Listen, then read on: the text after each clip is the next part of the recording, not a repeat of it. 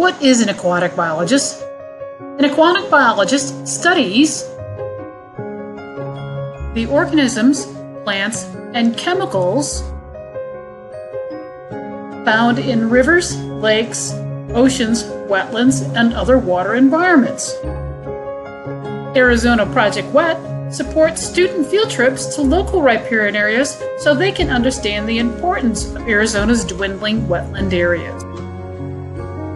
What do aquatic biologists do? As an aquatic biologist, you would collect water samples. You would analyze data from those water samples to determine the factors that affect an organism's population within a particular environment.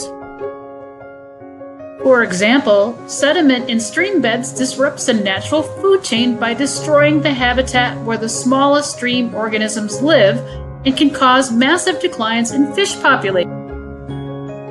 Sediment can clog fish gills, reducing resistance to disease, lower growth rates, and affect fish egg and larva development.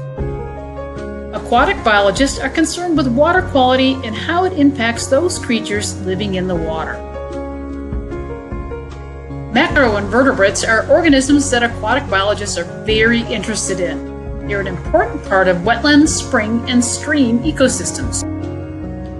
A variety of environmental stressors can negatively impact macroinvertebrate populations. Urban and/or agricultural runoff can produce conditions that some macroinvertebrates cannot tolerate. Some macroinvertebrates, such as the mayfly, stoneflies, caddisflies, are sensitive or intolerant to changes in stream conditions brought on by pollutants. Some of these organisms will leave to find more favorable habitats, but others will be killed or will be unable to reproduce. Macroinvertebrates that can thrive in polluted conditions are called tolerant organisms. Examples of tolerant species include midges and rat-tailed maggots. Facultative macroinvertebrates prefer good stream quality but can survive in polluted conditions. Examples of facultative species include dragonflies and damselflies. Aquatic biologists are interested in studying these creatures because their types and populations reveal important information about water quality, the water that we use every day. Nature needs balance to thrive, and our actions make a difference. The water these creatures live in supports our daily life.